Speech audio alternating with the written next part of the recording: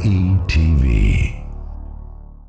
Aloha Aina. I'm Ehukekahu Cardwell with the Kiwani Foundation here on Free Hawaii TV, a part of the Free Hawaii Broadcasting Network. As you probably heard, the name of Central Middle School here in Honolulu has recently been changed to Princess Ruth Ke'elikolani Middle School.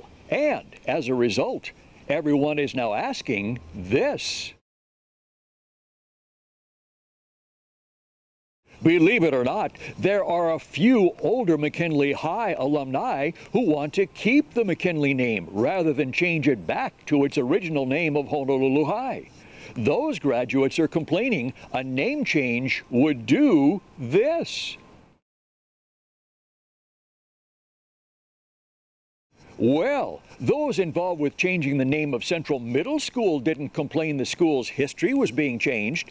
Instead, they knew it was being corrected. And it's no different for McKinley High. Those who changed the name of Central Middle School didn't complain their history was being erased, and neither should McKinley grads, because keeping the McKinley name is actually an affront to history and Hawaiians themselves. Among other things, William McKinley dismantled 5 Native American tribes. He waged both the Spanish-American and Philippine-American wars. He enacted the doctrine of manifest destiny and was himself a white supremacist. So, those who want to keep McKinley's name are actually endorsing his actions. Think about that. Now, if you think this information is important, share this Free Hawaii TV video with all your friends online.